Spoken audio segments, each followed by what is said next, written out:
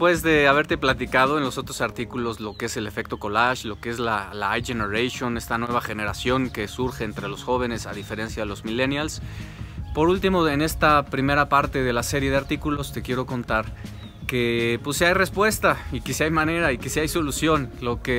darte una manera pues de formar a los jóvenes, darte unas primeras pinceladas de lo que los estudios demuestran que está funcionando con la iGeneration, que necesitan modelos, que necesitan testigos, que necesitan que les demos identidades, que necesitan que les demos experiencias, un espacio seguro y que les demos sentido, y todo eso sobre todo se los damos a través de Jesucristo nuestro Señor y de la Iglesia. No te lo pierdas.